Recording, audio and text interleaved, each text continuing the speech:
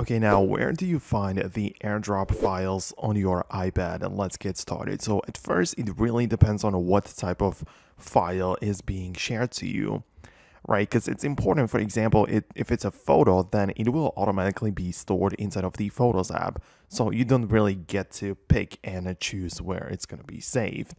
But for other types, upon receiving that file, you might be asked which of the available apps you want to save it with. So let's say somebody shares with you a PDF or EPUB file, whatever that might be.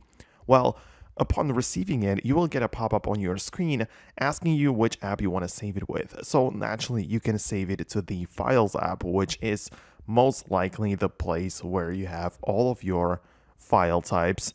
But outside of that, obviously, it allows you to choose a third-party app which can get the same job done, or even some editor, right? So if it's a, I don't know, like a book, it can already be opened up inside of the Books app. Or if it's a PDF, it can be opened in a PDF editor. So it really depends. But at first, if you really cannot find any files which you have received, the first place would be to check out the Files app, because it's possible that it's going to be there, right? So you can look up the recents, which is the easiest way to find the most recent files.